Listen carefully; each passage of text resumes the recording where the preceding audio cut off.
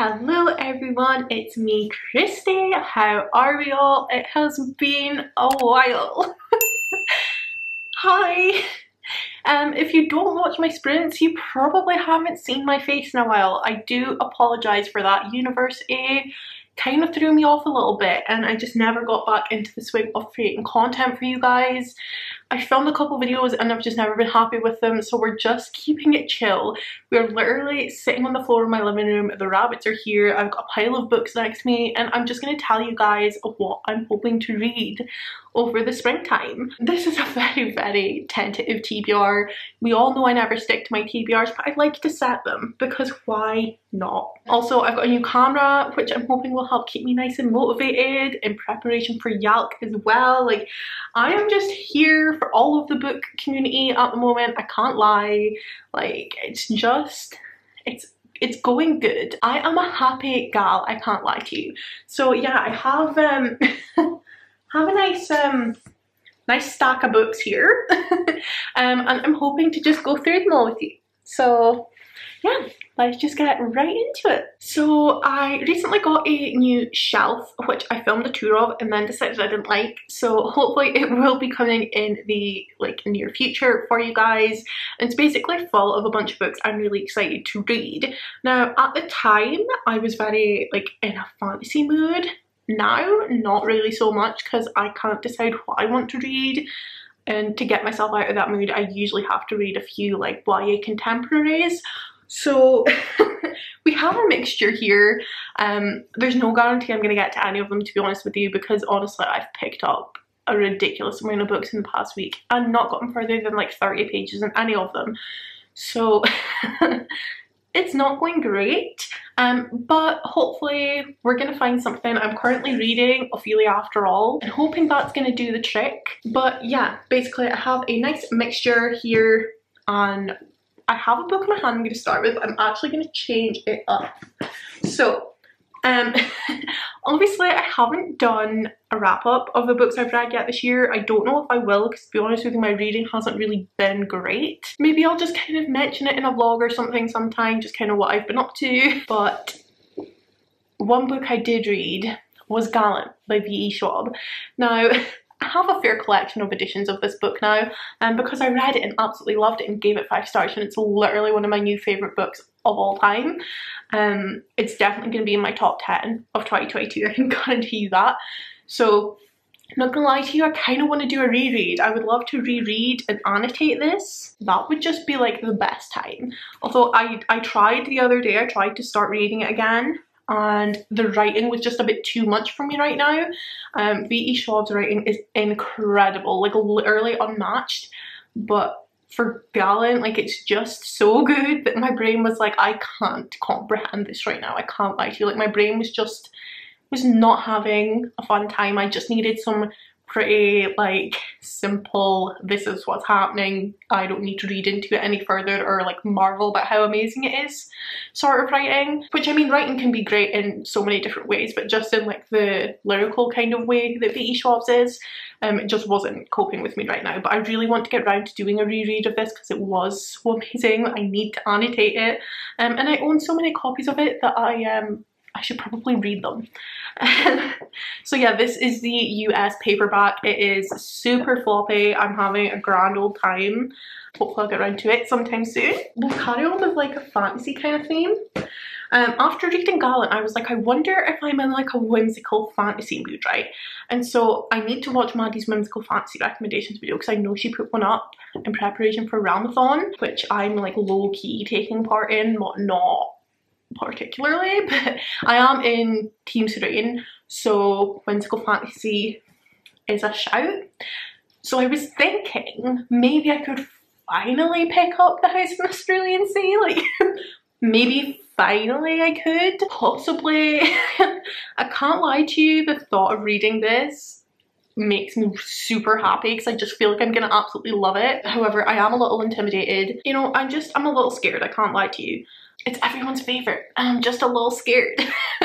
This is about a guy called Linus, and goes to visit like a school of magical children, and I know that it's like gay as fuck, and every time I mention it I read out what V.E. Schwab said about this book and I will continue to do so because V. Schwab literally blurbed it saying, I loved it. It's like being wrapped up in a big gay blanket. Simply perfect. And that's just enough for me. That is just enough for me. That is totally fine. Like, I will read it because of that. So I want to get to this whimsical fantasy. I'm feeling it would be a good shout after loving Gallant so much. I feel like this is my fantasy. Like, I go on about how much I don't like fantasy, but this, like, this is my kind of fantasy. So as much of this as you can recommend to me, I feel like this is it. Because I just, oh, I'm so excited. I need to recompose. Other fantasy books in line with the V.E. Schwab train. I'm going with this Savage Song. So this is book 1 in the Monsters of Vanity duology. There is a second book, Our Dark Duet, which is like over there on my bookshelf. I got gifted this by Jade and I feel like I'm gonna absolutely love this. It is a YA series by V. Schwab and it's, I know what it's about but like not enough to blurb it for you, if you know what I mean. Like, I have an idea in my head but not enough of an idea for me to make it into like a coherent sentence to actually tell you guys. So I'm not going to. Surprise, surprise. But we all know that I don't like knowing loads about the books before I read them, but I know that it's to do with like monsters. I think there's something to do with like music in here. I'm excited, and after loving Gallant so much, both of the V.E. Schwabs I've read, I've given 5 stars and absolutely loved, because I read Vicious like years ago and loved it, and then I read Gallant. It's literally one of my all-time favourites. So V. Schwab, you're setting my sights pretty high for all of your books, and I just don't know if I'm ready. I just don't know. So yeah, we're going with the Savage Song. We shall see if I pluck up the courage to actually read it, but it's definitely on the list. The next book I have on this list, I feel like Maddie's going to be pretty happy about. A Sound for the Wild Bill by Becky Chambers. Now, Maddie read this last year and it's literally one of her all-time favourite books now, so I would absolutely love to get to it soon. I hardly know anything about it, but I know that it made Maddie like think a lot, and I feel like that is the sort of book that always ends up being really high on my favourites lists. It is, I don't know how many books there are going to be. I know there's definitely a second book, but I don't know if it's like a series or if it's just like a duology. But it is part of the Monk and Robot series is like the name of it. I'm presuming there's a monk and I'm presuming there's a robot. Basically, I'm super excited to get to this. It is a tour release, so I feel like I'm gonna like it because they tend to have some pretty good books in that publishing company. So yeah, super excited to get to this.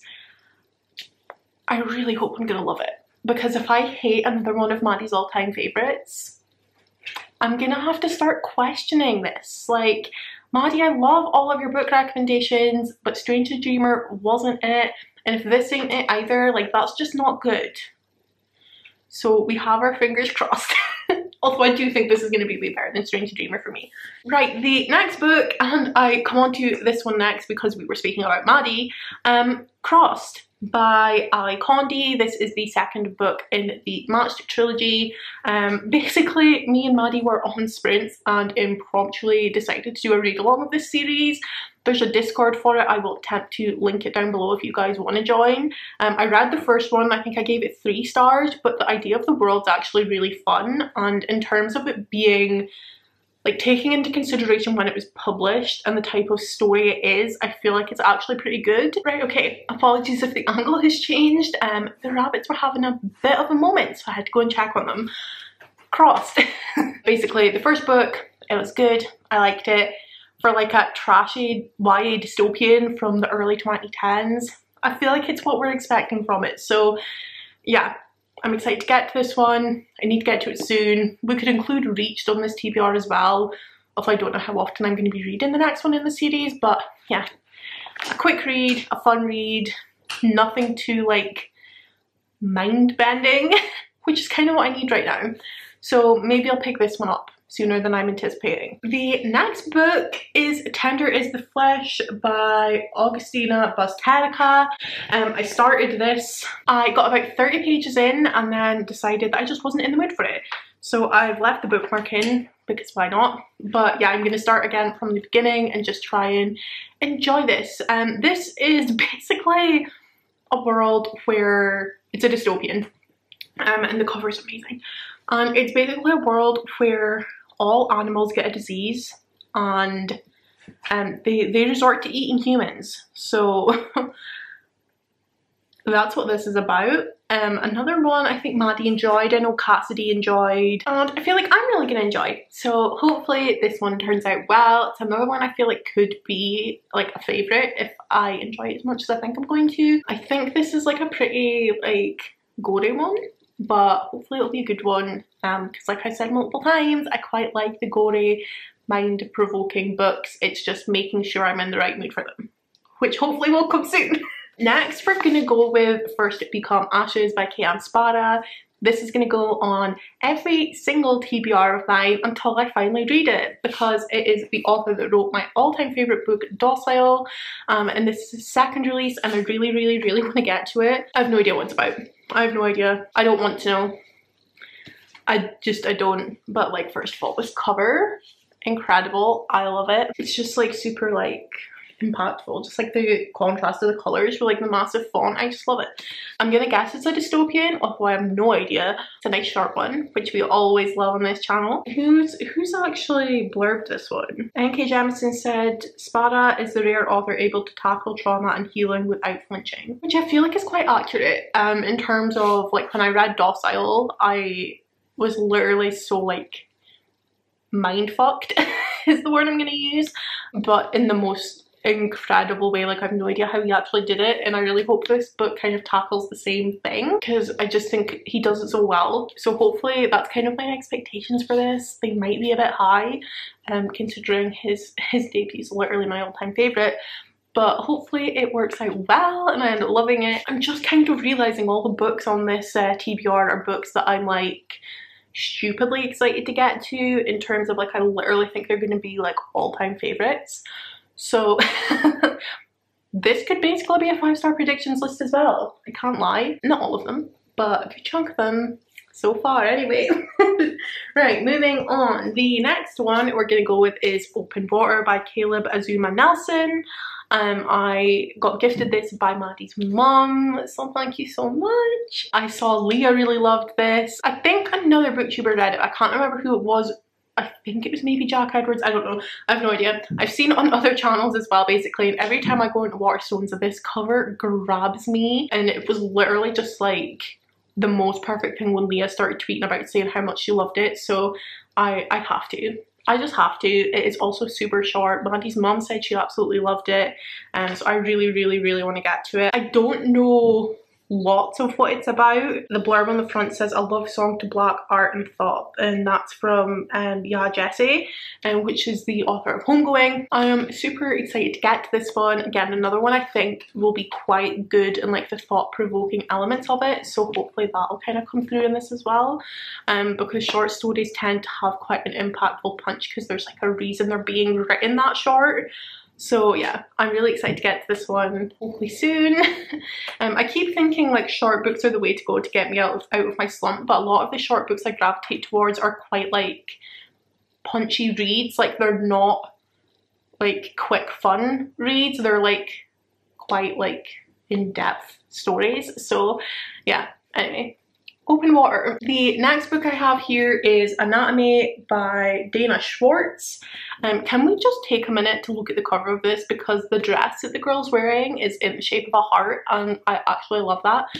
The cover of this is like super simple, yet like super impactful. Like the font and everything that's used on it as well is like ace for the theme of the book. So it's blurbed by Neil Gaiman. It's set in Edinburgh in 1817. I'll read like the very first part of the blurb. It just says, Hazel Sinnott is a lady who wants to be a surgeon more than she wants to marry, and Jack Cutter is a resurrection man who's just trying to survive in a city where it's too easy to die. And I'm guessing it's about their story together. It's a bit of a what's the word I'm looking for? It's going to irritate me if I don't remember the word I'm looking for. Let me do a little bit of research. Right, yeah, okay. This is stupid. Gothic, that's the word I'm looking for. There we go, it literally says on the back, a gothic tale full of mystery and romance. I knew I had seen the word somewhere. Yeah, obviously it's historical. It's quite out of my comfort zone, but in like the best way. I actually heard about this on TikTok. I don't know how, but I'm not bad about it because this actually seems like a proper gem to come out of any TikTok recommendations I've ever heard. So yeah, I am actually super excited to get to this one. I do think it's going to be super amazing. It's one of those books where like the more I think about it, the more stupidly excited I get to read it. So yeah, hopefully soon. I'm saying that about them all. That is the whole point of this video, being a spring TBR. Right, I have 3 more books here. We're going to start off with Ugly Love by Colleen Hoover. This was the book I initially picked up and then decided to totally change the order for some reason. India read this recently and loved it. It is kind of like the only Colleen Hoover left that I really want to read. That's like kind of hyped, I guess. I do want to read her other work as well, obviously, kind of her newer stuff. But Ugly Love, I've heard, it's a bit of a sob story. Like, it's a bit of like one of those books where you read it and then end up just crying your eyes out. But it's still like, it's a contemporary story. I say a contemporary romance. I don't really know if you could call her works romances. You kind of know where I'm coming from. If you've read any Colleen Hoover, you know what I mean. But yeah, I've heard lots of great things about Ugly Love. I'm hoping soon. Maybe. Right, the next book I have here is The Summer of Everything by Julian Winters. The main thing that attracted me to this is it's like the age range of the characters is like when they've just left like high school into college. Sadly, that's a little bit younger than me, but only just. It's kind of as close to my age range as we're gonna get. It's usually either young adult or like adult, and so I'm just trying to hunt out some of these books where the characters are kind of early 20s. I'm finding more as I go. Once you start to find the right places to look, they're not as difficult to find as you would think. But this was kind of one of the first ones that really jumped out at me. It's gay, if that makes a difference to any of you. It makes a difference to me. It's a nice short one as well. It's under 200 pages. Yeah, I'm excited to get to this one too. But yeah, definitely the age of the characters was the main thing that stuck out to me for this one. So yeah, super excited to get to this one, and hopefully I will soon. And then last but certainly not least, a book that I have started is Fat Chance Charlie Vega. This has been mentioned in quite a few videos since I started my channel, and I'm hoping to finally get to it. I have read 9 pages of it, a total, obviously I'm super proud of. I'm so far in, as you can see. I've got my bookmark right here. Which, if you don't know, I've been knitting these bookmarks recently, which are super cute. Coming of age as a fat brown girl in a white Connecticut suburb is hard. Harder when your whole life is on fire though. That's a fun little tagline on the back, so that's what you guys get to know. A lot of the time I actually prefer these little taglines to actual blurbs because I feel like they give you a good enough idea of what the book's about without like totally spoiling everything. So yeah, that's kind of what this is about. I'm super excited to get to it. I think this could be my next read after Ophelia After All, just to try and kind of get the young adult contemporary to get me out of this kind of weird mood I'm in. And then we can kind of dive into some of the more mind-provoking ones I've got on the list here. So yeah, Fat Chance Charlie Vega by Crystal Maldonado is the final one on the list. So this is it, guys. This is the final stack of how many books? 12. It's a nice number to have. It is 12, right? 1, 2, 3, 4, 5, 6, 7, 8, 9, 10, 11, 12. Yeah, I thought I'd only picked at 11, so I was a bit confused there, but clearly not. So yeah, this is kind of the nice little stack I'm hoping to get to this spring, probably into summer, because my reading right now ain't it. But yeah, hopefully I shall be back to posting regular content as of now. I hope you guys are excited, and I'm sorry to have been gone for so long. I really miss the community, I can't lie. Down in the description you will find links to my Goodreads, Twitter, my Instagram I never use, my wish list, all the good things I used to link down below as always. I'll have a list of all the books that you guys are getting to see, as well as any people I mentioned in the video. But yeah, thank you guys so much for watching. Give the video a huge thumbs up and subscribe to the channel if you haven't already. And I will see you all next time. Bye!